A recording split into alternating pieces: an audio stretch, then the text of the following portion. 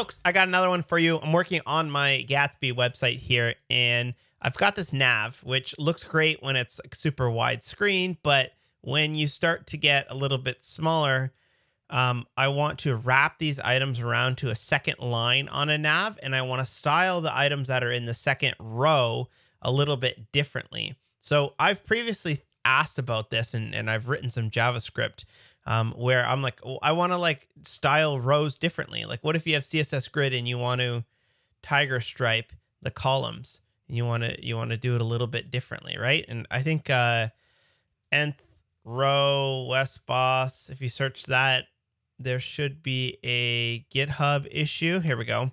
I asked Rachel Andrew, like, is this ever going to be a thing in CSS grid? And they said like, maybe, that would be cool. But I did a couple examples, and it works pretty good with JavaScript in Resize Observer. So basically, whenever this grid or Flexbox or whatever resizes, then loop over all the children and figure out what row they are on. So what I've done just to prepare for this is I wrote a quick little hook here for using Resize Observer. And what this will do is every time that the nav resizes, it will just log it out. And now I got to figure out how do I like access the children of this nav and assign them in React. In vanilla JavaScript, I just used like adding a class. Here, let me show you the code for that real quick. So what we do here is like we've got this grid of things here. And then when each of them, when it resizes, we run this function called assign rows, and that takes all the children of the grid, loops over them, and checks if the offset left is less than the previous offset left, which means that if this one right here is further to the left than the one before it, then obviously it's on a new row, right? But this one is not more to the left than this one, but this one is more to the left than that one. And that's how I'm deciding where does a new row start. So I'm going to try to apply that logic in React with hooks or something. I'm not really sure how I'm going to tackle this yet. This might be a bit of a long one. So first thing I want to do is wrap this thing around. So I'm going to go into my nav styles here. And I think I just need to add flex wrap to this. There we go. Okay, that was easy. And then as it gets smaller, they wrap onto the next line. Then what I've done is I've written this Resize Observer. The way that it works is we create a ref that is set to nothing. And then we observe that ref. And when that ref changes, I'm just console logging it. So maybe I'll put a little comment here. It says, when the nav changes size, run this callback. And then what we do in our nav here is I say, use Resize Observer, and that returns, right now it's just returning the ref, which you then assign to the thing that you want to watch, which is our nav, which is the unordered list that we have. And that's as far as I've got so far. I'm just console logging the Resize Observer inside of there. So now what we need to do is to figure out, like how do we loop over the items inside of this hook? And then how do we surface that to the parent? Like, how do we surface that to my component? So let's figure that out right now. So we can access the entry by doing that. And inside the entry is a target. So say entry.target.children. Let's console log that. Okay. So we're getting all the LIs here. Now we can loop over each one of them. So we'll say, first, let's just cover our butts and say, if there's no entry target or there's no .children, then we'll just return. There's nothing to do here. Okay. Then let's console log. We'll call them items.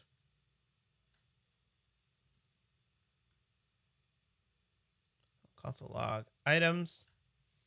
I'll say items dot for each item.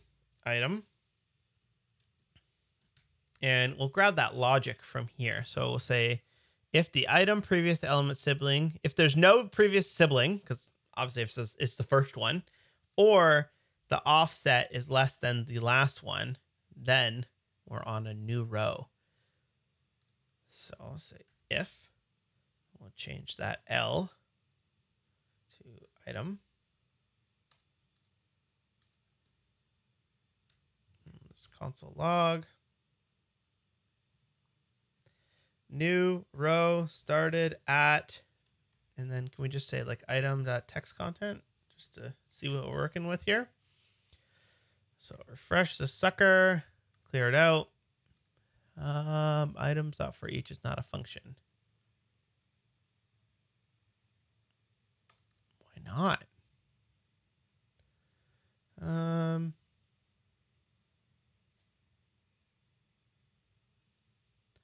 Entry.target, entry.target, children.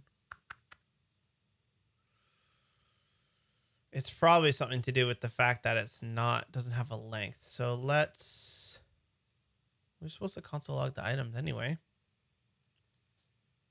Undefined layout.js. No, that's not what we want. Let's get rid of that console log. Okay. Oh, so much garbage in the console from React. Goodness gracious. You can filter it kind of. Component. Firefox added the ability to filter your console, but it only allows you to filter one thing. In Chrome, you can do multiples. Maybe I should log a bug like that. Okay, so we are logging the collection. There's no for each on a collection? Really? I thought there was. I thought there was just like no map. Let's do array from. Let's see if that works. New row started at free and premium courses. Okay, so now we know. Now, if we make it smaller, let's make it, there we go. So now it should say, if I make it a little bit bigger, boop. New row started at free and premium course. That's the first one. And new row started at tips. That's the second one. Okay, good. So now we know where the new rows are starting. Now I have no clue how I'm going to do this. I just need to figure out how do I surface where the new row starts and surface that data.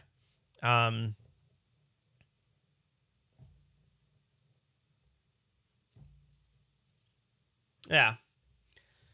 How do I, each one of these list items needs to have a row associated with it. Row 1, row 2, maybe row 3. And then I need to return that from this hook. And then when I loop over, it's almost like I need multiple refs.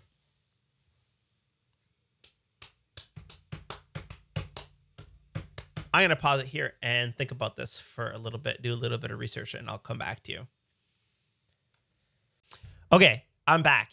I just recorded a video detailing my problem and explaining it, how I want to happen. And I just was like, I was writing a tweet about to ask for some help on Twitter, like to see what people thought.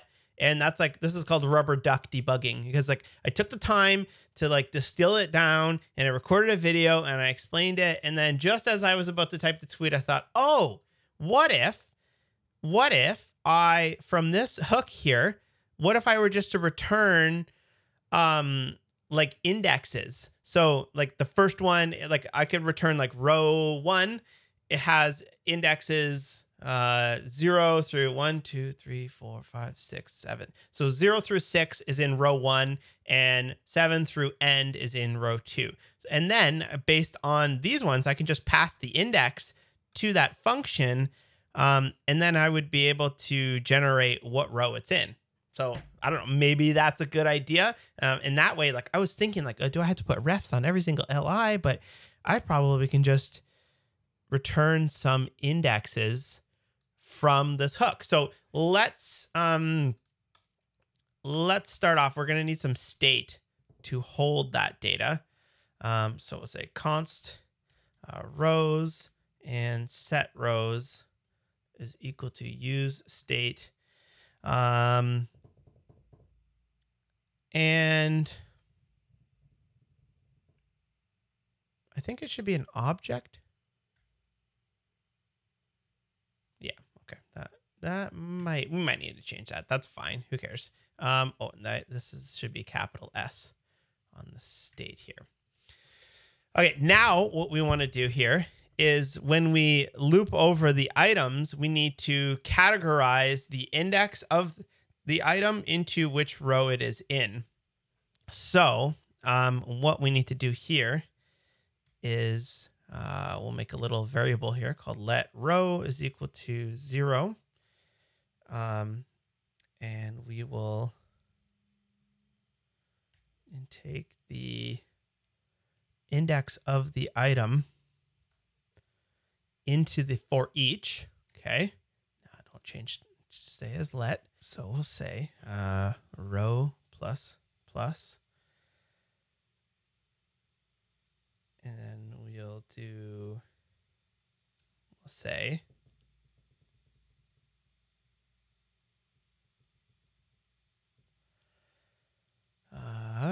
set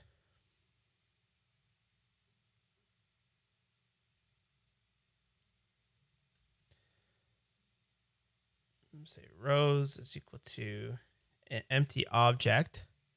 We'll say rows of index. Rows of index is equal to the row. So yeah, we'll do it the opposite way, where each item will have an index in the object, and then the row will be the actual property value. And then when that is done, we'll set rows to rows. And let's just console.log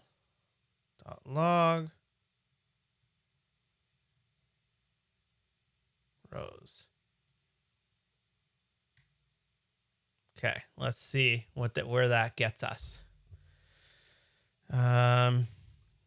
Too many renders. Okay, what do we do that hit infinite loop? Row plus plus doesn't plus equals 1. Is that what you like? Better React? Okay.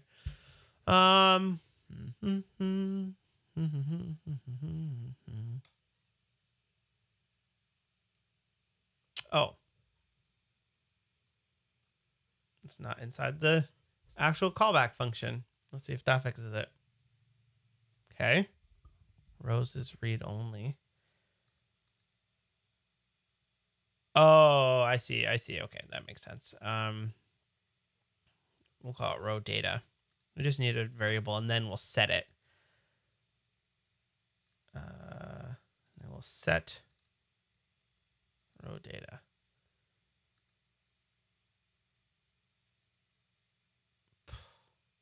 Assignment undeclared variable.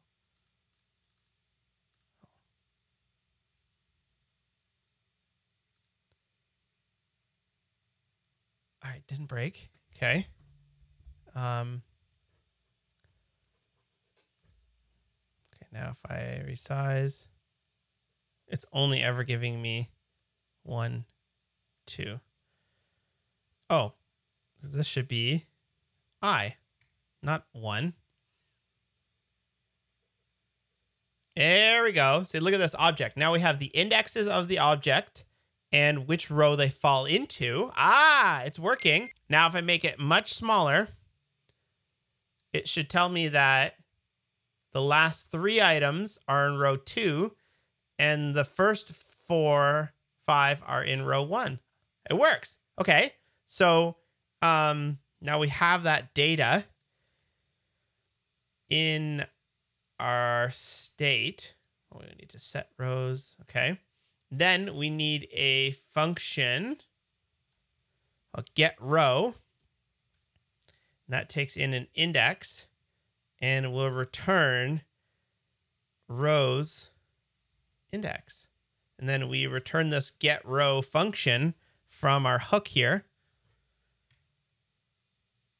And we'll go back into our nav and take that out of here. And then we'll go into each of our LIs. 1, 2, 3, 4, 5, 6, 7, 8. And we'll just say row is equal to get row. And then now here we need to actually just, if I was looping over something, I could manually pass it. But in here, I need to pass the index. I have this little plugin called Text Pastry. And I can just say 0 to X. And that will pass in the index of each one. Give it a save. And now if I inspect it, look at this, row 2. This is awesome. Now we can style them a little bit differently, where we can say,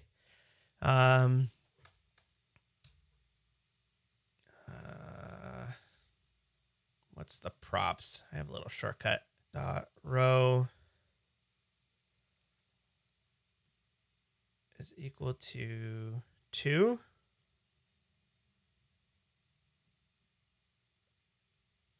And CSS to import that.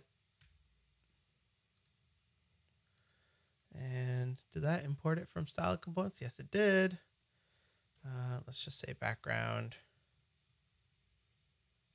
red.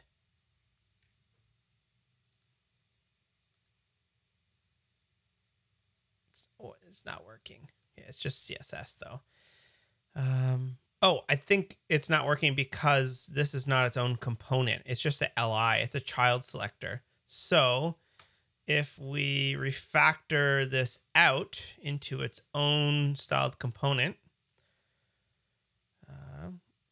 we'll say const nav li is equal to style.li.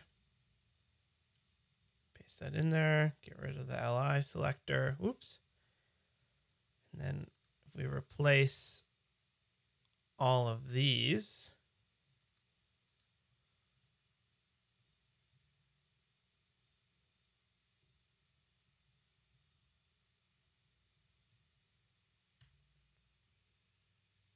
it works. Okay, now the big thing is if we resize it, beautiful, beautiful, beautiful, beautiful. So what I will want to do is I want to style them not red, but like maybe make the font size like 1.2 rem, or maybe, I don't know. I'll do a little bit more style. I'm not even sure what I want to do with that, but now I know that that is totally doable. I didn't have to use refs with any of the children. The only kind of weird thing is that you do have to pass the index of this one. But then again, if I was looping over some data rather than hard coding it like this, then that wouldn't be an issue. So last thing I want to do is, this is not really use Resize Observer anymore. It's more use row finder. And then let's just go and rename this to use row finder. And then we'll rename this to use row finder, and then rename the file to be used for row finder. That's it. Hopefully you enjoyed that. I learned a lot in that one. Make sure you subscribe. I'll keep posting these if you're enjoying them. Let me know what you like. Are they too long, too short, what you'd like to see, and I'll catch you in the next one.